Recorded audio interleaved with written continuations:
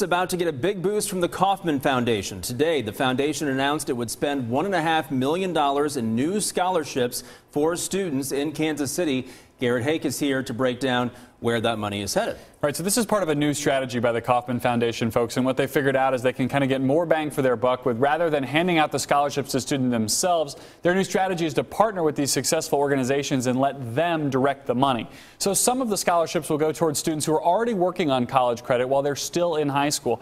Both KCPS and KCK school programs will get a chunk of that money for their early college programs. And the rest of the grant will go to programs that target low-income, minority, or first-generation college students, like the Black Community Scholarship Fund, and the Hispanic Development Scholarship.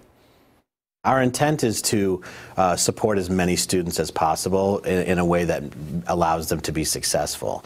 And so in funding scholarship programs outside of Kauffman Scholars, it does allow us to continue focusing on the same type of students that we've been supporting with Kauffman Scholars.